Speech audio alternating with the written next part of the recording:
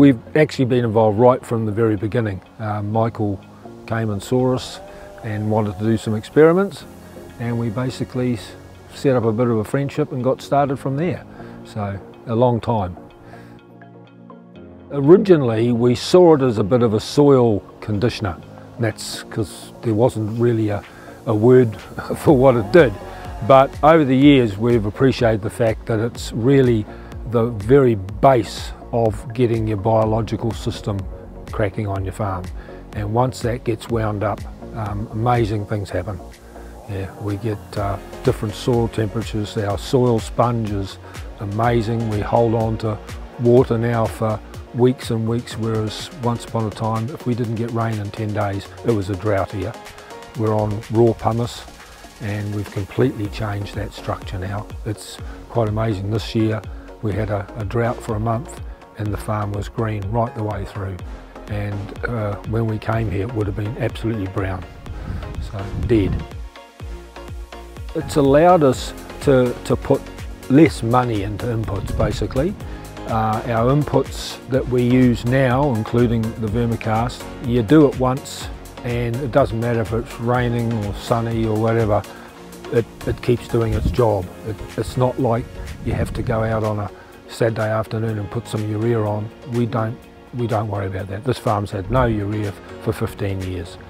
And if you look around, you can get up on the hill and it doesn't look any different from any other farm around the place. We started off putting about a tonne to the hectare on and sort of, because we didn't know what it was. But now we regularly put on 8 tonnes per annum per hectare, and we see the benefits. We actually get a nitrogen effect with it as well, so you put it on, the farm greens up a bit, and yeah, but it's the soil structure that's benefiting immensely from it.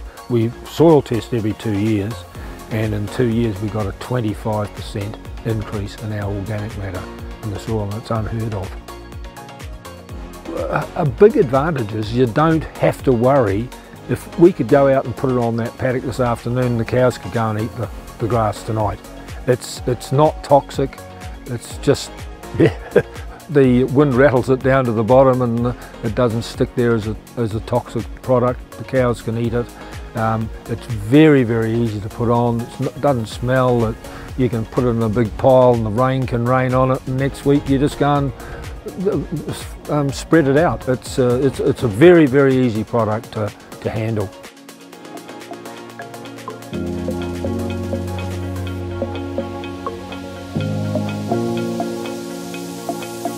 It's just that leap of faith first, and once they've done it, they won't be working on faith anymore. You see the results, you feel the results under your feet. Our animal health bill is minute. We don't get sore feet, we don't get all sorts of stuff. There's just so many things happen. We used to get probably a dozen cases of yonis a year. 2 or 3 years after we started using Vermicast, we now get none now. And it's all to do with what's happening on the ground. We don't get eczema anymore.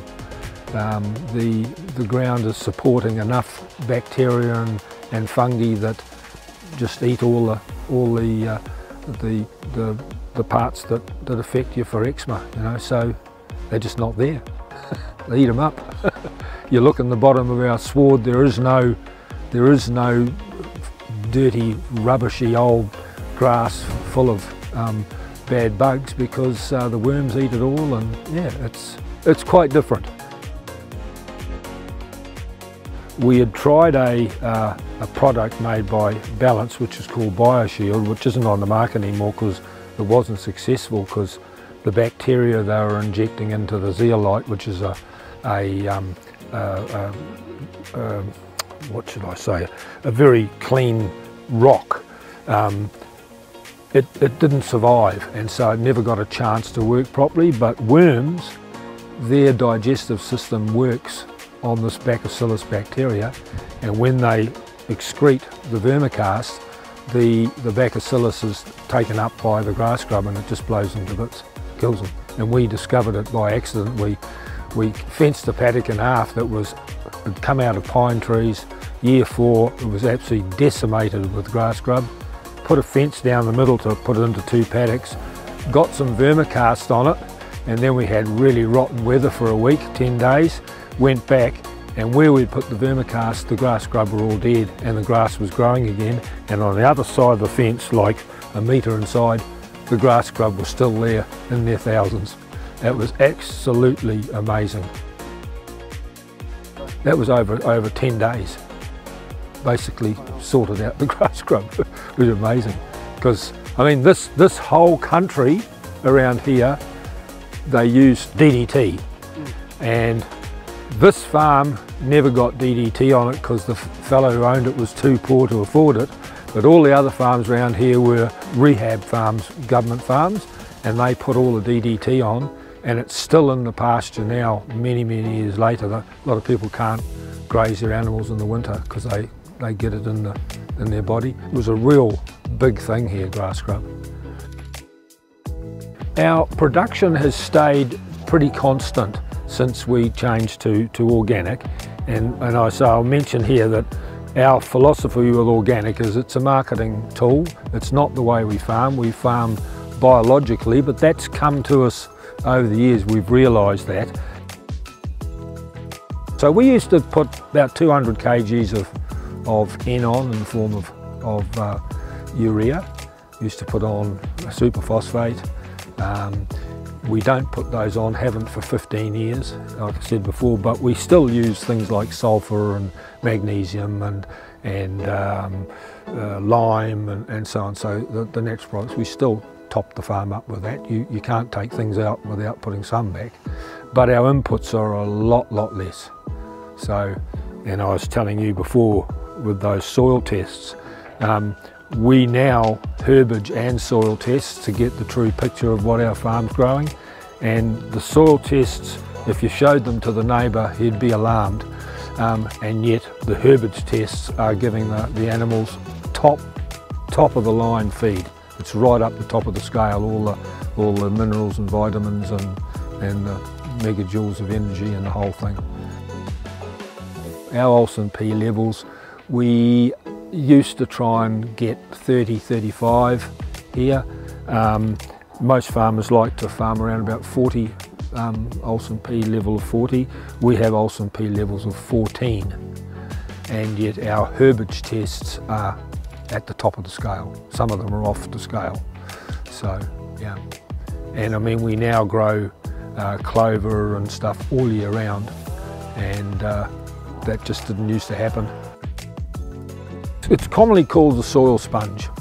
And so what you've got to do is you've got to create, in your pasture, under your foot, you've got to create a medium that can hold on to the water. So when it rains, it doesn't all just run away or into the creek, it stays in there like a big sponge.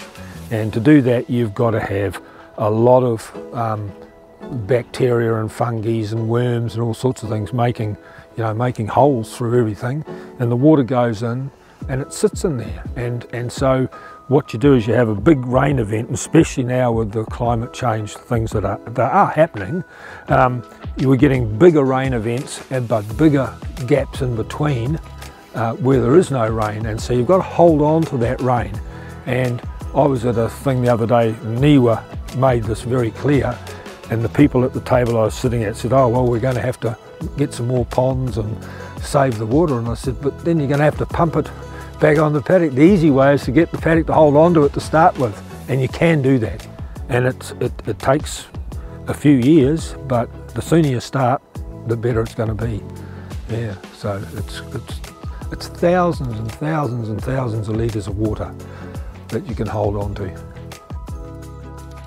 That's helped us create the medium that we want. So it starts off giving the life forms that you want in the ground a home to move into and get started on.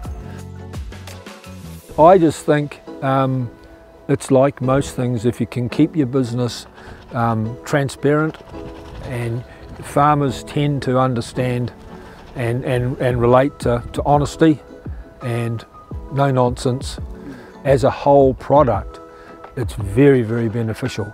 and providing it can be purchased at a reasonable cost, and there's no detriment to the land. I think it's got huge future, huge.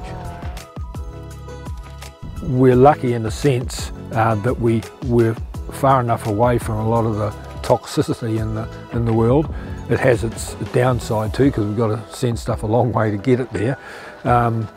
But I believe with something like MyNoke and those sort of processes, we can be self-sufficient in our nutrient inputs. It's recycling a very good product.